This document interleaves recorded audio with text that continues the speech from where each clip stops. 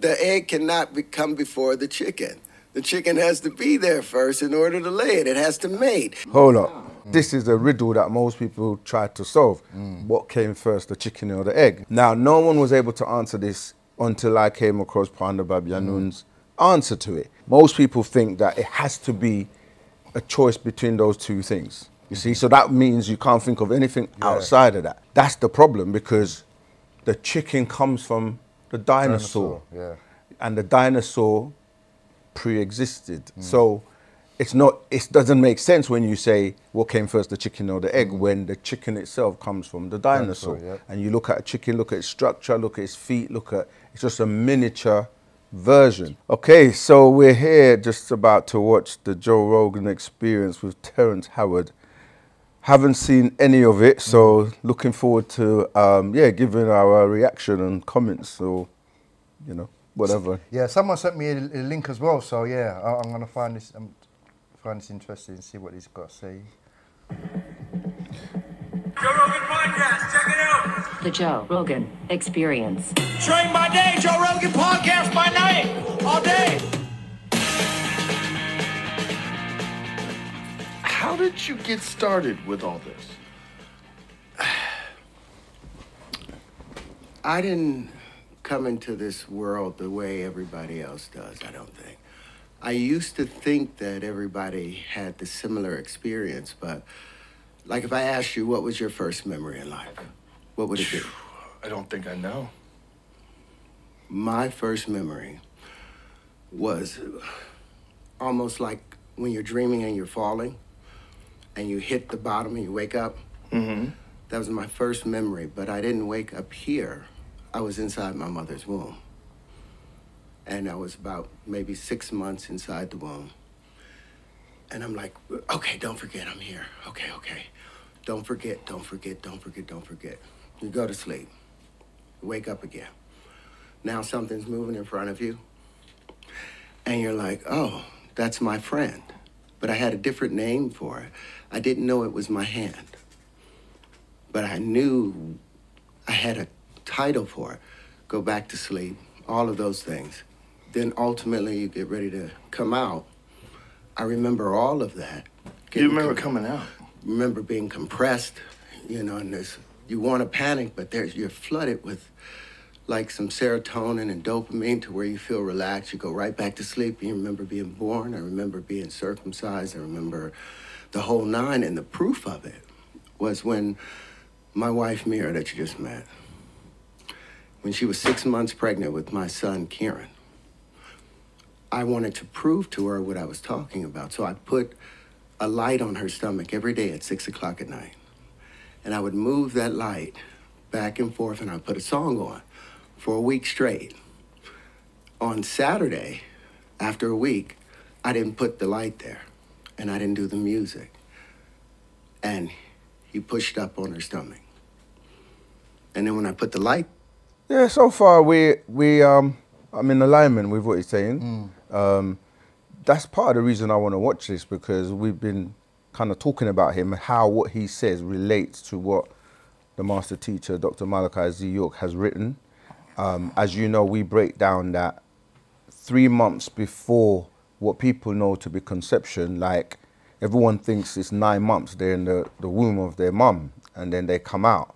But we say that they're actually like 3 months before that, and when you come out, you're 12 months, not 9. So what he's talking about here is like, okay, this is what's happening where you're remembering things before before you came out or before you come out. So far so good, so interesting. He started following the light.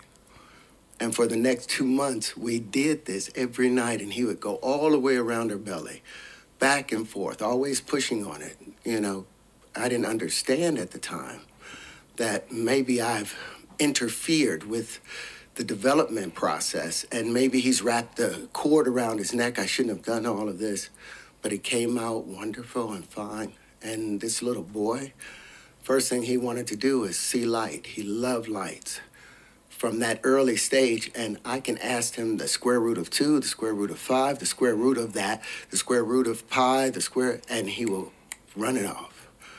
running off, but he's just like, his personality is like Forrest Gump, you know, to where he's just loving and wants everybody to be around him and care. But for me, that's where it started, in there. And then when I was about 5 years old, I had another dream. And the room filled up with like this fluid, a dark fluid. And I could see the ripples of it moving around. And there was a being there. And I remember being walked through that fluid with him. And I was trying to look up at him, and I couldn't turn my head to look at him. And he had his hand straight. I knew his voice, but I did not know who it was, but I felt confident and comfortable. And as we moved along this dark blue fluid path, with like chartreuse covering the, you know how when you look into a pool and you see the ripples, and if you're at the bottom of the pool, you see the ripples overlapping.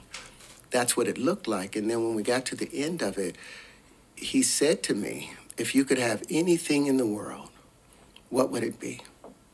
Now, we were really poor. My dad had just gotten out of prison, you know, for manslaughter. I didn't have much, but I said to him, I want to know how everything works. And at that moment, he used his left hand and he opened up the door. And there was this mansion, big brown doors. And inside of it was this crystalline flowers, big crystalline flowers, like a giant, like 5 feet across. And every time I tried to see his face, he would reach in and hand me another shape. And I was so fascinated with the shapes because they didn't look like the platonic solids. They didn't look like anything I'd ever seen before. And he would hand me these shapes, and each shape was different and amazing. And I woke up from that dream. But after that moment, anytime something strange would happen in a dream, I had the powers of inception. Anytime I would be naked at school, I would say, I'm not naked. I must be dreaming. And immediately, I would run out of the school or run out of wherever I was, and I would find that mansion again. And I had access to all the knowledge. The proof of it is the 97 patents that I have now. So you know how he just said about inception? I was talking about clairvoyance and stuff like that, yeah? Yeah, but the inception is, because there's a movie called Inception that shows you exactly like how you, in the dream state, you're like in a dream within a dream within a dream within a dream, and then you're also interacting with people that are in their dreams, but you're obviously in the same kind of environment or whatever with them. So that's kind of What did the master teacher say that? How do you know you're not dreaming? Yeah, you pinch yourself. And he just said that he would tell himself that, you know, he's not, and then he will kind of like wake up or like come out of it. So you can actually speak and interact and tell yourself things during that sleep state, calling dream, when you're really traveling. But yeah, that's kind of interesting. The proof of it is the industries that I've innovated. It's like waking up, having a dream that you have a diamond in your hand, and out of nowhere, you wake up and you're hoping you're holding it, and you try and hold it and it's gone when you wake up. But the proof is all the stuff that I've been able to do now. So all these thoughts are from the time you were a baby. These are not things that you've learned. These are things that you had in your mind from the time you were born. From before that time, because I remembered that I had been someplace else before. Now, what's interesting, that voice that I heard, that's my voice now. So it was like my greater self was leading me through, and periodically would show up again. See, like, this is what we talk about with the doctrine when we say that you have a counterpart, yeah, your counterpart that is you, but in another realm. So you can receive messages and interact with yourself. Yeah, so that's interesting again. Their dreams. And I went off and became an actor because my mother wanted my little brother to be an actor, and I thought if I became an actor, you know, I would get my mother's affection. It wasn't until my mother was dying, and I'm talking to her, and she told me the reason that she was babying Antonio was because he had asthma, and my father always had questioned whether it was his son or not because he looked so much like her family and didn't look so much like him.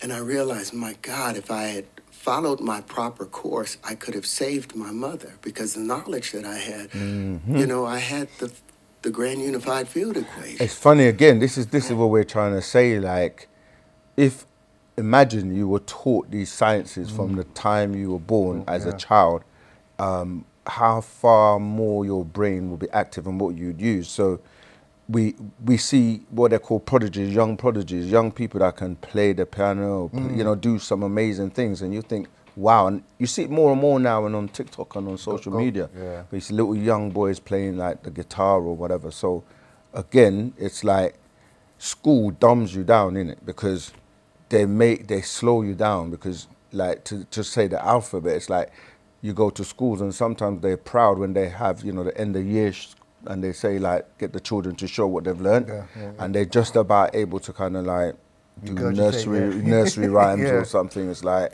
yeah, come on, we could do better than that.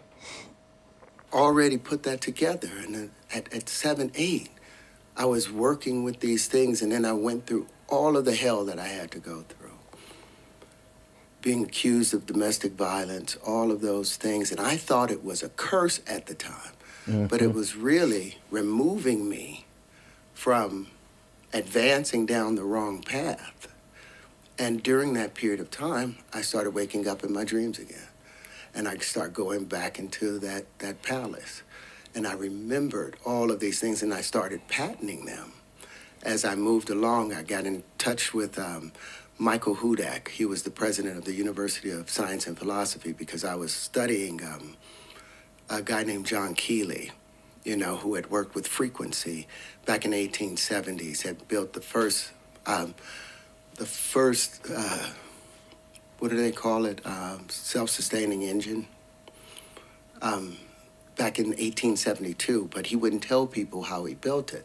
And I was watching a program with Del Pons, who was, and somebody in the audience said, doesn't John Keeley's work remind you a lot of Walter Russell? And a bell went on. And so I got in touch with the University of Science and Philosophy after watching some stuff about Walter Russell. And Michael Hudak, you know, took me under his wing and started talking to me, but he was more into the philosophy and the love that Walter was talking about. But my intention was to rebuild the periodic table, you know, build a new periodic table, because the stuff I had learned in college, you know, I went to school for chemical engineering the first year over at Pratt. And they, at the time, I think it was like 108 elements. And I told the teacher, the professor, about the relationship between hydrogen on the spectrometer and carbon and silicon and cobalt. And I was like, it's the same exact color, same tone, just doubled in each octave. And he was like, no, each element is the same element and it will always be that element. And I was like, you don't see the relationship. So I left school, and I was going to spend 40 years rebuilding the periodic table, and I found out that Walter Russell had already did that. And he did it based upon the natural curvature of everything. And when you say rebuild the periodic table, what do you mean specifically? Well, the way the periodic table is laid out, the periodic table they have now, Let's see it it looks like a Pull up box. an image of it. It looks like a straight box. Mm-hmm. And they don't show the relationship that between every element, there's two All right, here's the periodic table. Yeah. You'll see That's the one we hydrogen got in the sitting book, all the in way our over book, there isn't by it? itself, The same but they one. don't show that hydrogen has the same tone as carbon. What do you mean by tone? Same tone, same key of E. Same key of E. 40.5 hertz. The next one would be like 81 hertz. You go to silicon, it will double up and would be 162 hertz. You'll go to cobalt, and it'll be 324 hertz. It's, you know, in that base, if you were to take the angles of incidence or the tones that they create, you know, their color. Like you can turn color back into sound. based upon. This is exactly what we It's the teach. same isn't it? wavelength. It's like listening to ourselves, because, like you say, we deal with the tones, vibrations, frequencies, and FAC in terms of the right vibrations. And what he's saying is like the notes, the 8 notes, and then those are octaves, and then they just repeat and repeat, but just like in the different octaves. So, yeah, in line. Yeah. Is long or much longer. So all you have to do is keep dividing light by 2. Keep that up, Jimmy. You keep dividing light by 2, and you'll ultimately get back to the audible sound of it, because there was a relationship between light and color, sound and tone, matter and shape. I put, I sent over Walter Russell's. I was trying to get to that. That's what. Yeah, it's Walter Russell's periodic table that he put together. Now you compare that to what we Mendeleev's periodic table. You'll compare Walter Russell's to it, and you'll see something completely different. It's unwinding. Whoa. It's unwinding. And you like see there's a relationship. You can see that you can see the helix in it, like from the DNA structure, right there. Yeah. Hydrogen. So you had figured this out at a young age? I had already seen this. This was all inside of that palace.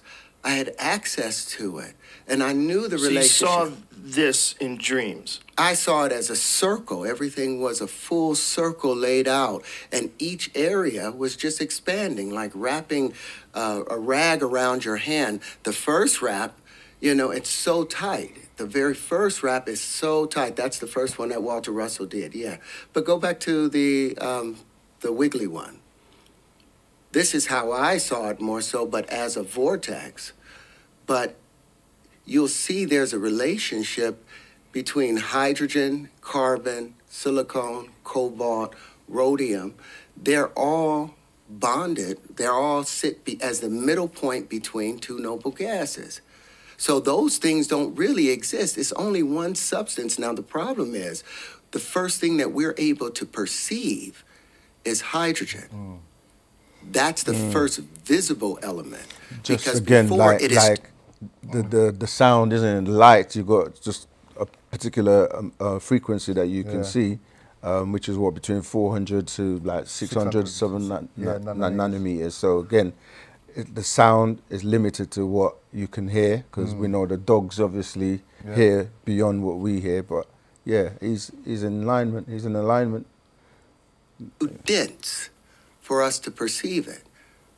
You understand what I'm saying? Okay.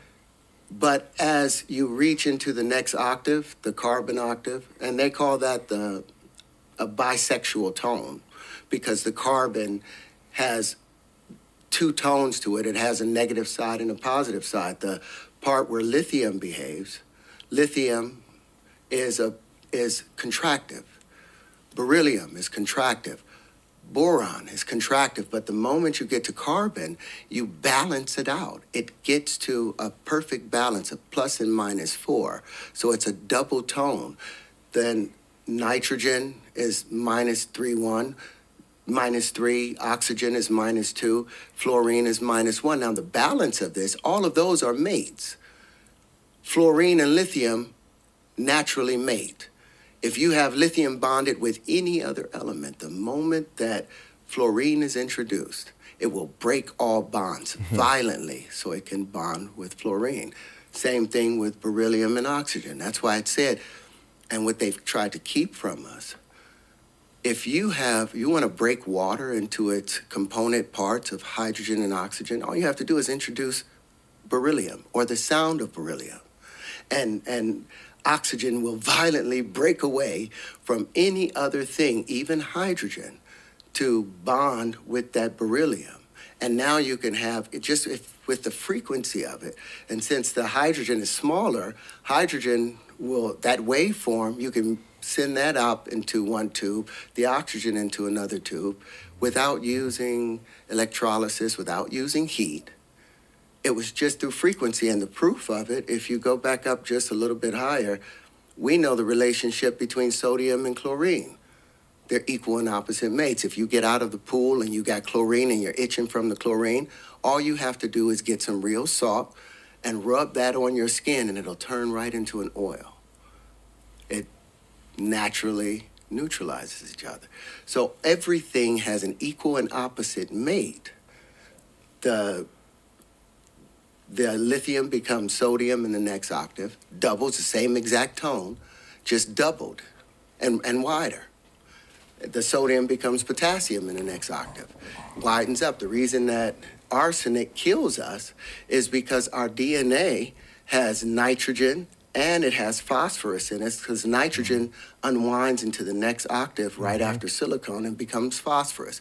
Our DNA has both of those in there, but it's going by tone. So the moment arsenic, which sits as a -3 on the next octave, the moment arsenic is introduced, the body thinks that, oh, this is my thing that I need. And it tries to wrap itself around the arsenic, but it causes the DNA to unravel because it's 4 times as large as that nitrogen was. And those other little elements, titanium, vanadium, chromium, manganese, and iron, all of those aren't true elements. Those are isotopes. Those things, those first 3 are the full tones. They make full spheres. But now it becomes elliptical with titanium, vanadium, and chromium. And on the other side, it's like when, like I said, if you wrap the rag around your hand, the first wrap, really tight. You can't get much out of it. Second wrap, you damn near can't see the difference of it. Third one, you start seeing hydrogen. The fourth wrap, you see carbon. I need a piece of paper or a rag and I can show you that twist. But in between each one of them, by the time you get, nature does not allow us in the silicone octave for there to expand out. But there is the same titanium, vanadium, chromium, manganese, and iron that exists between aluminum and silicone.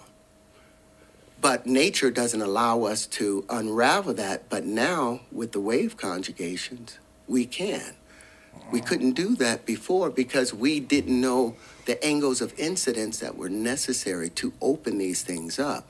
And you couldn't do that with the platonic solids because the platonic solids were averages and approximations. So he's talking about the different, at the time when they didn't have the right instrument to detect these different frequencies and vibrations. Yeah. But also it's important is like how you can, things that naturally bond together and how you can unbond them, and the fact that you can mix different things if you don't know what you're doing and literally kill yourself. It's important to know which elements can mix with tone, sounds, frequencies. And he said you can do that with just sound and frequency. So, all right.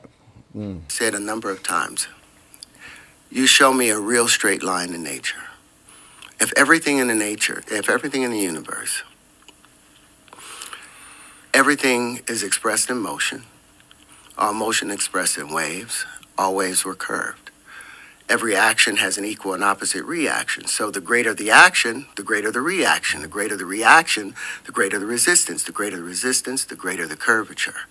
Because the universe is based off of equanimity, which Einstein left out in his theory of relativity, the balancing side of the gravity was caused by electric force. Electricity is always seeking a higher pressure condition. It spins northeast, is trying to get to the center of an area, the center of a cone. But the next electric wave is coming, so it gets pushed out, and as it's pushed out, it gets to the vortices. And that's some on those pieces, those vortices. Now, instead of it spinning northeasternly, centripetally, it's forced to spin centrifugally, and it spins southwesternly. Again, this is dealing with the centrifugal and centripetal forces of nature, that one is pushing, one is pulling, and this is dealing with that science of magnetism again. That man from planet risk, isn't it? The man from planet risk goes into this. Bands itself out, it decays, it keeps decaying until you get 4 magnetic waves that hit each other at 120-degree angles. At that point, they reconvert back into the electric field, and then they make their way back to their source again. whether it's the star, whatever star it came into. What happens when we get older?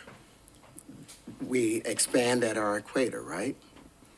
We get shorter at the top. Why? Because the electric force is pushing in and condensing, and the magnetism expands out at the equator.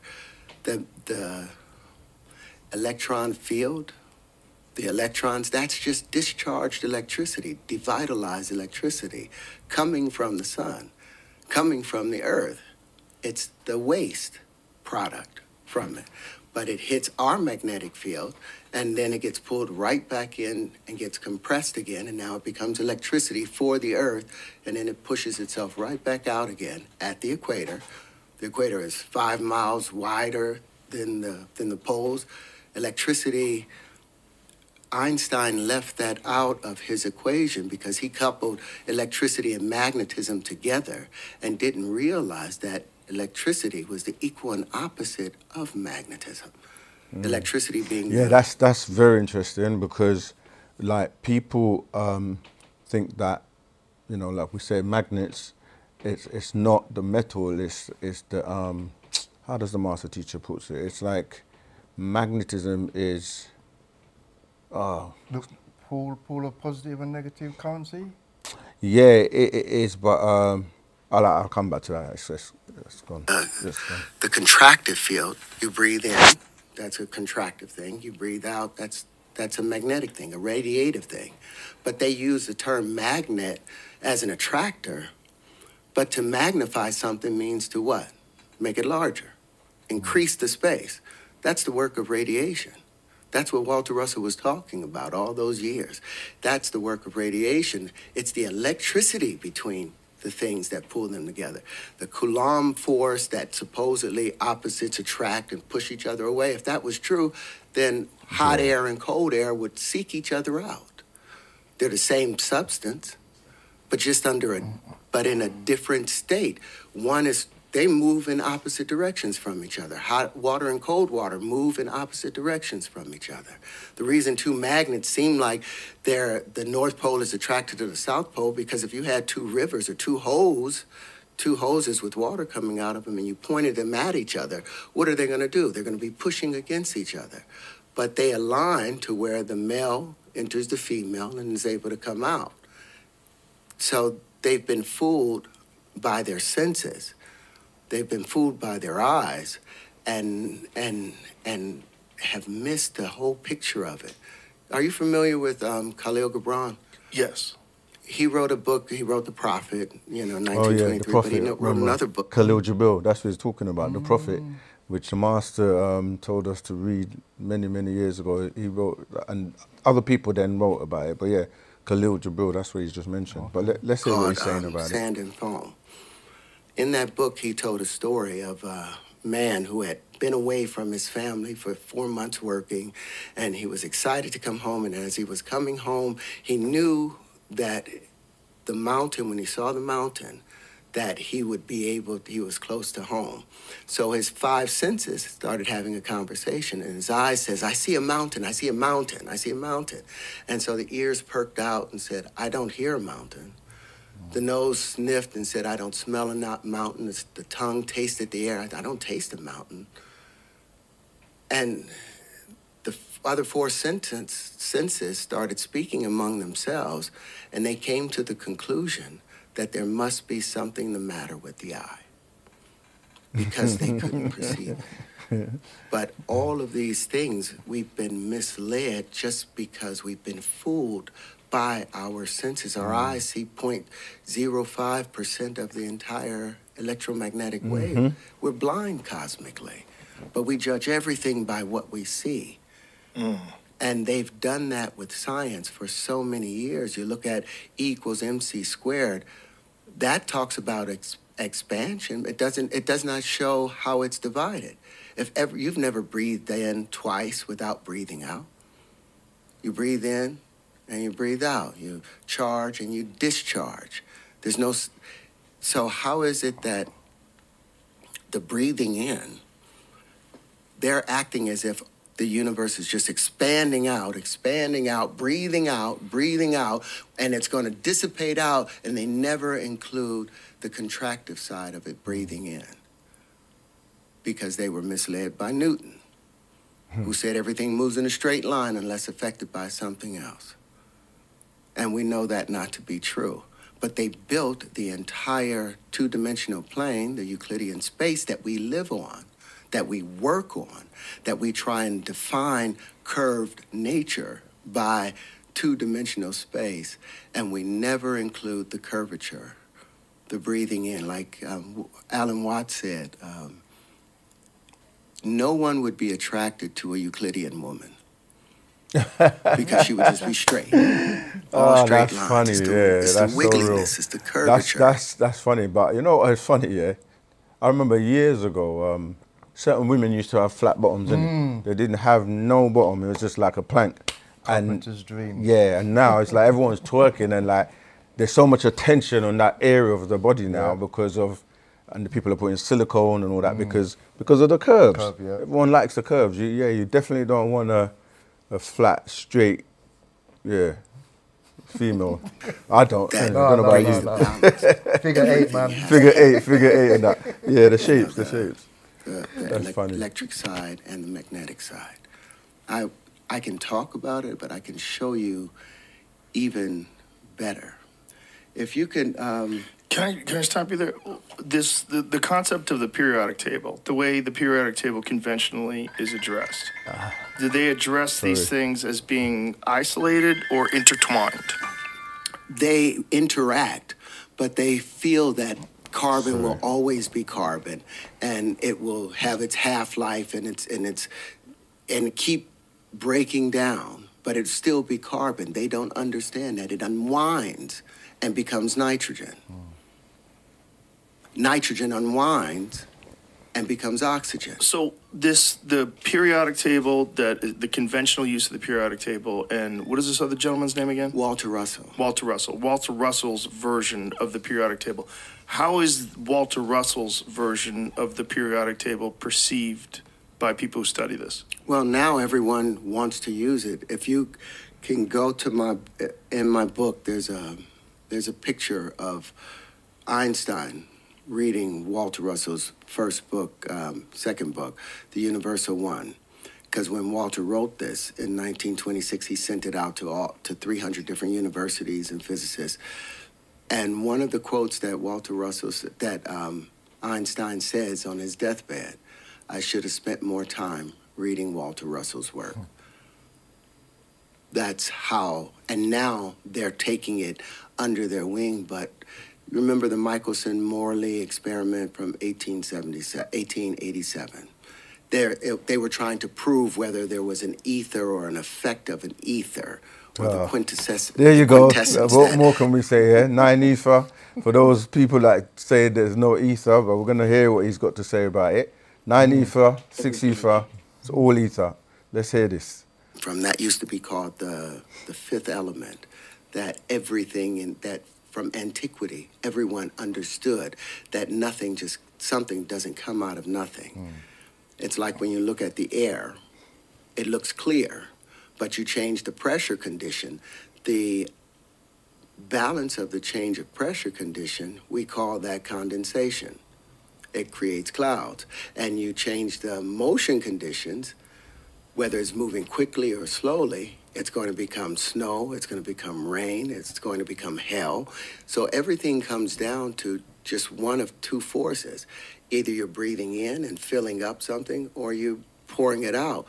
But the scientists, they ignored Walter Russell's work because he didn't include any equations inside of it.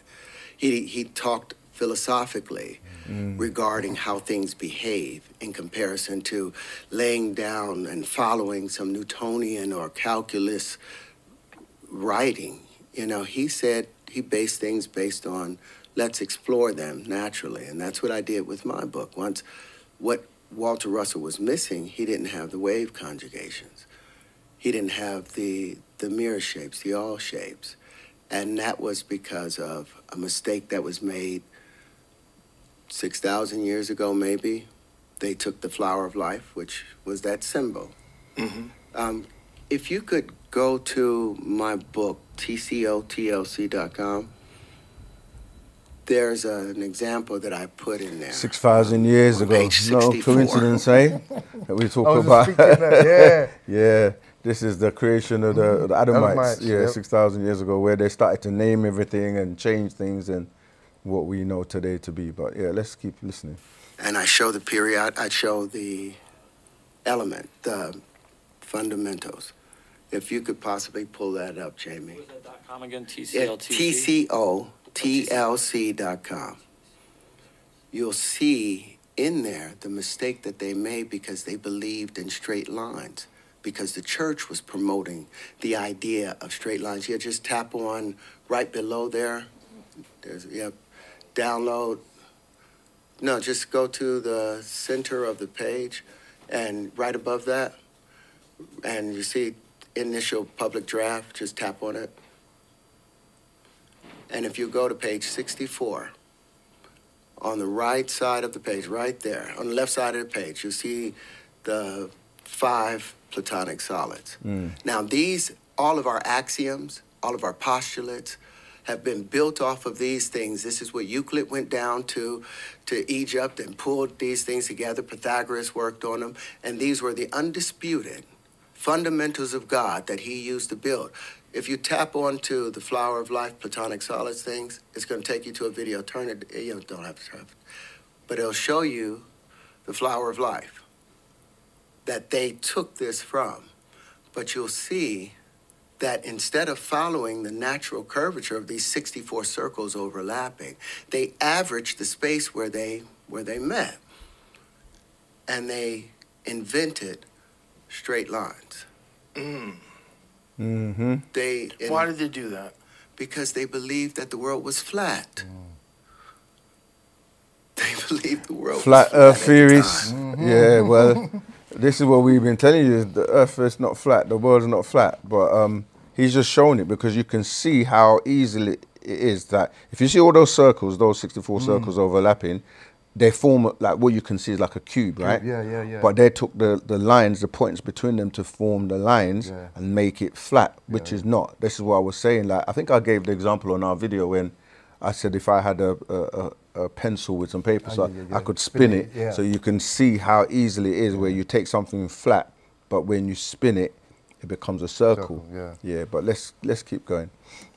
And the church promoted. Pythagorean theorem comes off of this cube, a squared plus b squared equals c squared. So they wanted to use all of these intertwining circles and create straight lines. Because that's how they thought everything came down to, straight lines. They thought the world was flat. And I was like, oh my goodness.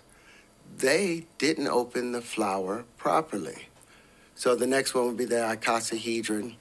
Now, the Flower of Life, it's very, very old. The concept is very old. What was the origin of the concept? It's the oldest symbol known to mankind.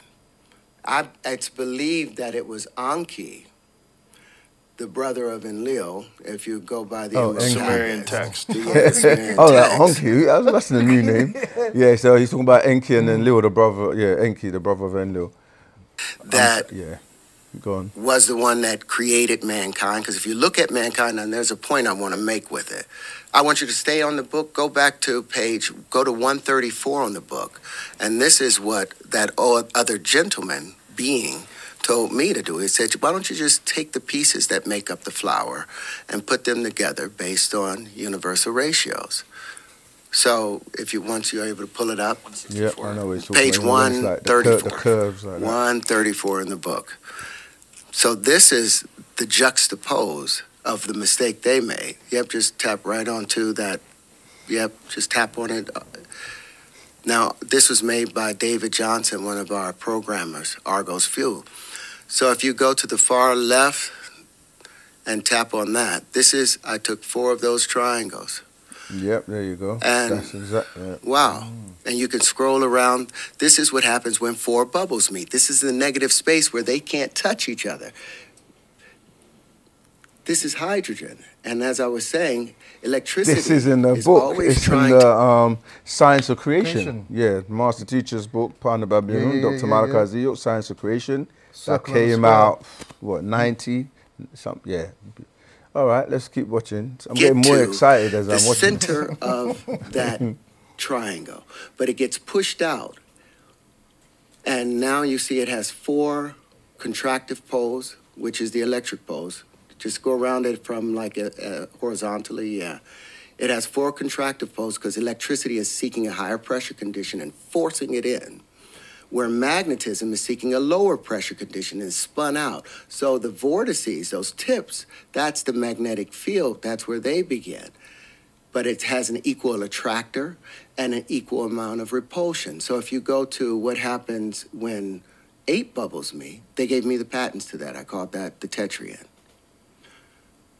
This is So this is the negative space in between 8 bubbles. 8 bubbles. This is a negative space where 8 bubbles meet, and you can scroll around. And this is ignored when they're concentrating on straight lines. Completely, because this, if you look from the top, I haven't violated anything. It fits perfectly inside of there. But this is the negative space where 8 bubbles meet, but you'll notice it has 8 contractive poles, but it only has 6 magnetic poles, 6 vortices, so it has a greater electrical potential than a repulsion. So maybe this is the strong nuclear force, and the previous one was the weak nuclear force. So I was like, okay, I called this the Huntian after my son. So I was like, what happens when 6 bubbles meet? renaming If it. you go to the That's one good. right in the center. Now you see that it has these huge bubbles, fast moving, but there's 6 strong spheres that's going around this, but the greater attractor has grabbed the 2 weaker attractors. And this looks just like a photon, and guess what? It has 30 poles. What is the speed of light? 299,752,400 something. They rounded off to 300 million kilometers per second squared. But if you look at it from the top, you'll see that I haven't violated anything. This looks like what happens in nature. So I was like, okay, so they gave me the patents to this, but you'll see that there's 6 unaccounted electrical poles to it. So I was like, what happens when 12 bubbles meet if you go to the one right next to it? Another stable structure that we basically see in nature, but there's 4 unaccounted electrical poles to it. 4 spin around it, you can count those 4. You'll see 1 at the bottom and 3 on those sides. This is the basis of crystallization, laws of crystallization that forms. And you can go to the last one. I was like, what happens when 24 bubbles meet? This is the negative space. If you pull to a horizontal on it. You see, you this saw is it in the it. negative space of 24 I was just about to say that. That is crazy. Yeah. So that's 2 triangles or 2 pyramids, 1 upside down. And yeah, as above, so below. But go on, let's keep going. This is where you cannot distinguish this from the background because all of the electrical potential has been accounted for. This would be the Bose-Einstein condensate, where something becomes indistinguishable from the fabric of space itself, the final state of matter. And the proof of this, the Platonic solids, they have a thing called discrete symmetry. You can put the cubes together, maybe you can put the dodecahedrons together, but you can't put all of them together. But you can take the wave conjugations right here, and they form supersymmetrical systems where everything aligns. So there's a site that James sent over to you, and this will be the final thing, and then I'll be quiet for a second. But because this is this right here. Now these are other sculptures I've built. There's a video, and you'll see that flower. If you'll pop it up from Terry's linchpins that Oh he yeah, the sent you, linchpins, yeah. I'll let him explain it. you'll see, and this was one of 4 supersymmetrical systems that I patented. And the reason I patented it was because when Walter Russell put his stuff up, you have to just go down a little bit, And we're going to get to gravity, not that one. We're going to get to gravity in a second, not that one. We're not even there yet. There, Tetrotarian wave conjugations. Now, these are all of those systems put together. This is where 12 bubbles meet, the Aubrians. And then I put 5 of them together, and they make these natural starfish. But then when I put 10 of them together, they lay themselves out, and they predict all distribution of matter within the electric field. And you can see where 6 bubbles meet as you get to a higher point. On it, those where 6 bubbles are meeting, still fitting perfectly where the 12 bubbles are meeting, and where the 4 and where the 8. That's a super symmetrical system. I put 12, if I put 20 of those where 6 bubbles meet, the Antonians, they make a natural dodecahedron that's naturally curved. If I take where the 12 bubbles meet, that's where I made the linchpin from. Ultimately, from some of those pieces you got right there, that all shape of it. So that was one of the first things. But when Walter Russell came out with his book and he introduced his periodic table, he watched as different people went up and collected Nobel Prizes for deuterium, for tritium, for all these things that he had discovered. And I was like, okay, let me wait until the patents are granted before I'll talk about it, so that they won't be able to stop it. But what makes more sense? Where they invented straight lines in opening the flower, or where you actually take the individual pieces of the flower and put it together based on universal ratios? Which one do you think is how the givers of that knowledge intended for us to use it? Well, it makes sense because you're accounting for the negative space and the straight lines are not. Bingo. Yeah, that it must be something. And so, and then these are all physical representations that you've created? Yep. That are all of those things? Same things. That's the Aubrian right there. How is this received? Like when you talk to people about this? Oh, man, they first, because I didn't show them, I hadn't shown them, I introduced it with, let's talk about our fundamentals are a little bit off. There are no straight lines. Right. So I reached out to Neil deGrasse Tyson. I saw him at an event up front, at Fox. And he was like, hey, man, yeah, I'd love for you to come on my show, do my radio, do my TV thing. I would love that. I was like, yeah, but I've got something I want to introduce to you. And it was only 36 pages. It was a treatise. And I told him it was controversial. And I sent him over the 36-page thing that had the wave conjugations in it, but I started it off with 1 × 1 = 2. And he went in on my treatise, redlined everything. He attacked that I had talked about Walter Russell and Victor Schauberger and John Keeley and Tesla as the people that I looked up to. He attacked them. But then he started attacking, the 1 × 1 = 2. How did he attack them? Oh, he was, because I asked him, I said, under what conditions? I said, it's illogical, where the square root of a number added to itself will equal more than that number squared. But that's what happens with the square root of 2. That's what happens with most of the numbers. I was like, how is it that multiplication, if it means to make more and increase in number, how is 1 × 1 = 1 part of the multiplication table? Now, I understand that if you're seeing it one time, right? But we call that once. But the moment that you add the times in there, that multiplicative indicator. That's the function of multiplication. That means there's more than one. That's what we say, it's simple. Multiply, you're going to get more, because two people coming together, what did they say in the scriptures? That you will know of each other and to multiply, isn't it? Be fruitful and multiply. Yeah. How can you be fruitful and multiply if there's no multiplication? So yeah, it makes perfect sense. So now each equation is supposed to be balanced. That equal sign is supposed to show that there's a balance between these 2 numbers over here and a balance on this one over here. What happened to the other one in this equation? it didn't equate. And then I took the square root of that number. I took the square root of 2, because all this started in 3rd grade. I was arguing with my teacher because we were talking about the square root of 100. Oh my God. Is that your phone? Yeah, that's my detox thing. I'm supposed to detox right now.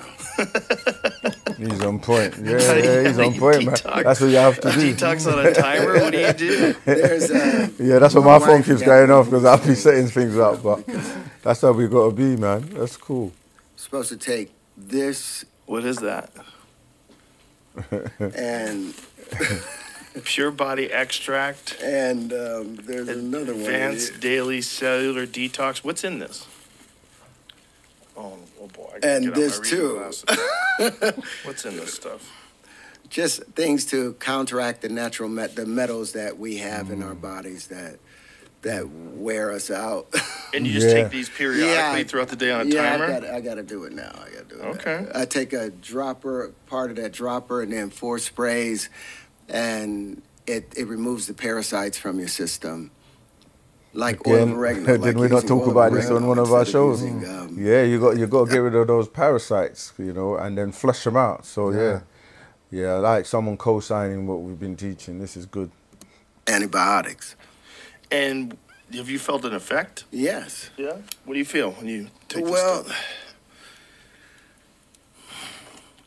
I used to have really thick, dark circles under my eyes. That's gone away in the last 6 months. I've been using that. My skin, I'm 55 years old. Yeah, I'm 55 years old and I smoke. Full in Einstein, Do I look like I'm that doesn't sound like you're. You think That's that's not a very because good move. Well, I'm gonna show What you did a Pop picture say of what about I that? used to look like. Genius. Genius, And not my wife genius. met Stop smoking, bro. And I don't know if you could.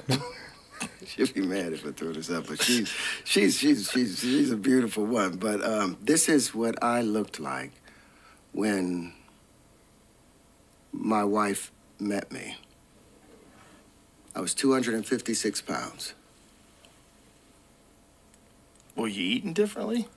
I was, well, now I'm intermittent fasting. I follow her routine, but she turned me from that into this. It's like she shined up. Yeah, you look within me. about 15 years younger. Now. Yeah, and that's because of her. I still smoke my cigarettes. Why do you do that? I'm a crackhead. I don't know. Everybody has to have some Don't vice. do Like that, Alan bro. Watts said, you gotta have some balance sense of humor in it. beneficence and rascality to you. We have a fan in here, by the way. If you wanted to smoke in Yeah, here, you're no. more than welcome to. I don't trust people, you know, that walk around, people get so offended by so pious. gurus a lot of times and yogis because they think they're these calm and passive people, and when they get angry, they're like, oh, that was a directed anger. That was a purposeful Yeah, anger true. to wake you up to something. And then they find out they have a girlfriend. They find out that they smoke, and they're like, oh, Vices. this is a lie. Right. But that's the real person. That's what I loved about Alan Watts. He had a wife, and he had his mistresses. He ended up dying with one of his girlfriend and his wife, you know, off in his little place. But he spoke the truth. He was honest. Life is about the give and take. There's a balance in there, you know. To be human is to be flawed. It's to be beautiful. Yeah, it's part of the beauty of us. And it's part of the why we create. Yeah, I don't know think you create about from I don't know perfect- about supporting that, but Yeah, that's his yeah. thing, innit? But like, I'm not gonna promote putting smoke into your lungs when you're dealing with purity and all that. But yeah, that's his thing. We're not here to judge people, innit? So Place of enlightenment. I think part of the chaos of being a human being is the beauty of the creation. It's why we create. The most fucked up people, the best artists are some of the most fucked up people. My favorite musicians, my favorite comedians, my favorite actors. Yep. Almost all of them are fucked up.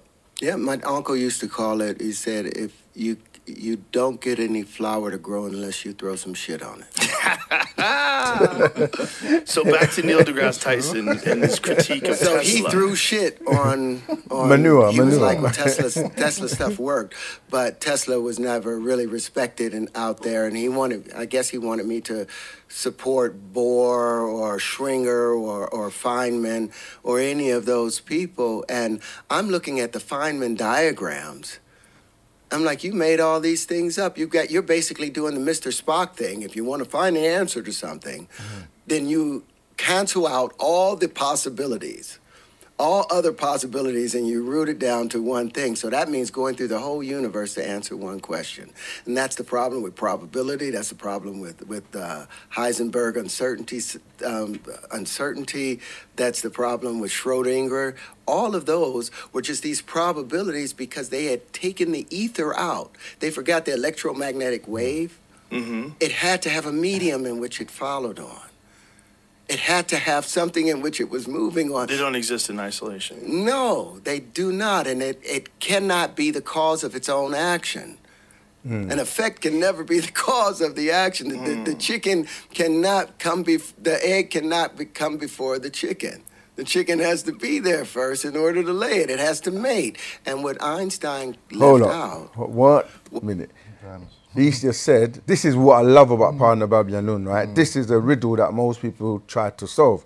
What came first, the chicken or the egg? Yeah. Now, Terrence just said it had to be The chicken to lay to the lay egg, the egg, yeah. but the chicken comes out of the egg. So then the egg would have had to be there for the chicken to come out. Yep. Now, no one was able to answer this until I came across Partner Babyanun's answer to it. And his answer made perfect sense, which is when you're in a bubble where you're only looking at one possibility, it's like you're not thinking outside of that. So most people think that it has to be a choice between those two things. You see, so that means you can't think of anything outside of that. But the master teacher, Partner Babyanun, Dr. Malachi Z. York, said that's the problem because the chicken comes from the dinosaur. And the dinosaur pre-existed. So it doesn't make sense when you say what came first, the chicken or the egg, when the chicken itself comes from the dinosaur. And you look at a chicken, look at its structure, look at its feet, it's just a miniature version. Like he says the same thing with dogs, right? Dogs are always trying to tell you what they are. And they say, woof, woof. They're telling you they're a wolf, a wolf, yeah? And you go and look at the genetics and everything, that's where they come from. Dogs are canine wolves. So it's about, can you go outside what they call the box? Yeah, so that's interesting. But let's keep going. It's the equal and opposite of magnetism. So back to Neil deGrasse, when he wrote his response to my paper, and he said, if you have any other questions, you're going to have to see somebody else, and he wouldn't take my calls anymore. I was like, okay, so I wrote the book based off of those responses, and I reached out to another guy, Dr. David Tong. But that would be very, very interesting that would be his take as a public educator, that he wouldn't want to talk to you anymore. The reason I wanted to talk to him was because of his show, The Cosmos, that he was doing after that incredible guy, Carl Sagan did. The very first episode he had was talking about Giordano Bruno. And he said that Giordano Bruno was looking for that grand unified field equation, and maybe one day somebody is going to do it. And when they do it, it's going to change the world. And I'm like, dude, I've done it. I've got it here. And you don't want to know. He attacked it with such vitriol that I was like, oh, okay, maybe I need to walk away from this. Dr. David Tong from Cambridge, a professor at Cambridge, did a video on physics of the world, and he said it's all a lie. And he explained that there was these 16 fields, that everything that they had taught was this, and they gave the best understanding and interpretation that they had of it. But it was all a lie because they didn't understand how it worked. Why? Because the Michelson-Morley experiment from 1887, where they were trying to define the ether or the earth in this etheric space, problem was they kept with Newtonian laws, so they thought the ether didn't move. They thought it was still. But there was another guy, Larmor, that did it in early 1800s, and he went off of Thomas Young, who influenced the Fresnel lens, influenced Fresnel, who came up with the Fresnel lens. But he talked about a moving ether that had opposing vortices. So I didn't learn all of this stuff until I was getting ready to have conversations with people, because I was looking, where has this work been done? But if you look at Giordano Bruno's work, it looks a lot like my stuff, but he still had straight lines, and I think he put those straight lines in there to appease the church. 1599, hung him upside down in a stake and set him on fire because he refused to recant that the God that they were talking about. You have to pause that. You have to pause was not that.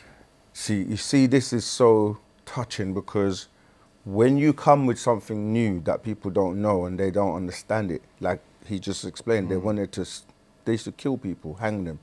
And so you can retract what you're saying. This is what they've done with Dr. York. Yeah. They've asked him to basically retract what he's been putting out and teaching. This is one of the things that was offered to him, and he would be released. And he said, nah, truth is truth. It's gonna stick to the truth. And it's sad that when you're trying to change the world for better, that, some of these principalities in higher places will do that kind of thing, where to suppress it. Tesla, the same thing. Many people that try to give us things like electricity should be free. Yeah. But because they want to make money and make people pay bills, Control, yeah. Control. So yeah, that's important, that we cannot progress as a race, as humanity, if we suppress those that come with ways to help us move forward. God of the universe, it was much larger than that. Their story went back 6,000 years. And there's other traditions and tribes around the world where their stories go back 200,000 years. See? I mean, it's like, it's like he's reading our books. He's reading our books. Definitely. Especially, like, pick up our book, because we talk about all of this in there as well. And 6,000 years, he keeps mentioning that, because this is how far back the Adamites go. But like he's just mentioned, there are other,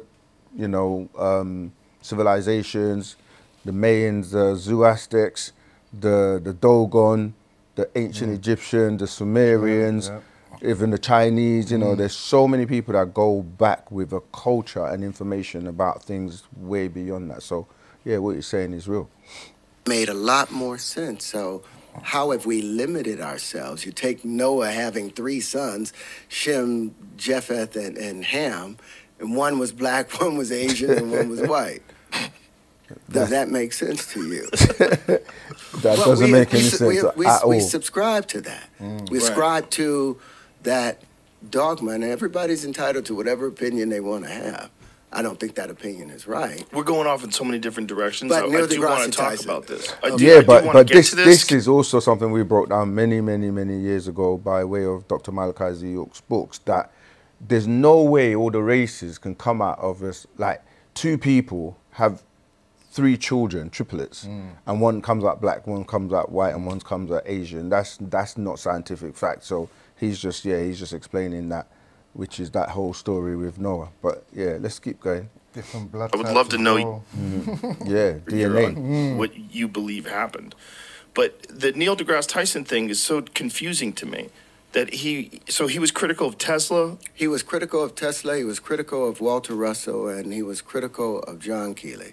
This is not his field of study, though, right? No, he's astrophysicist. He's an astrophysicist, but Walter Russell talked about that Walter Russell talked about the fact that the sun gave birth to the earth, that it didn't coalesce from some field, and the proof of this is amazing. Do you guys know that the earth is drifting away from the sun? Yeah, slightly. This is the mistake I made at the Oxford, because they wouldn't allow me to bring my notes or anything. So I said the drift was 6 inches a year. It's 0.6 inches a year. So if you add up how long it would take the Earth to move, and all of the planets in every solar system is drifting away from their primary at this same exact rate. like 1.5 centimeters. So this is a universal expansion that's happening with everything moving away.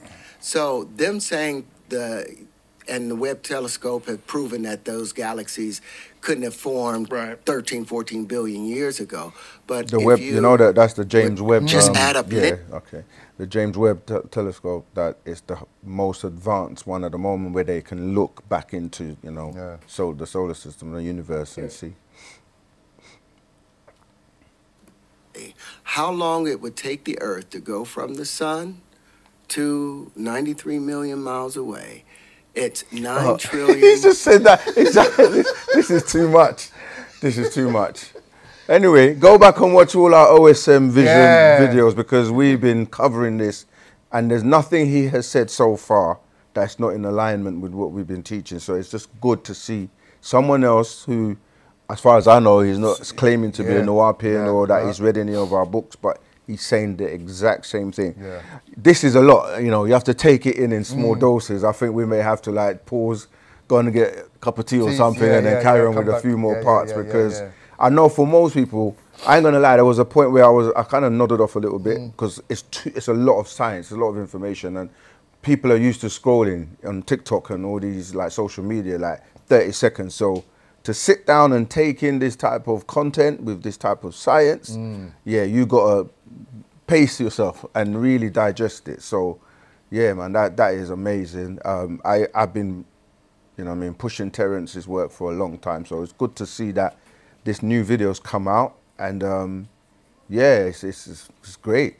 Anything else you want to say? Yeah, come down the shop, pick up Man from Planet Risk, Neuroscience. Come and get all the books. Get all the books. It's all in there. This is tying into what he's... And come and speak to us. Yeah. It's tying into what he's I can't wait, actually. I want to, like, maybe go meet him and have a dialogue and talk to him there. Come over here or look up live. All right. Podcast. Cool. Definitely.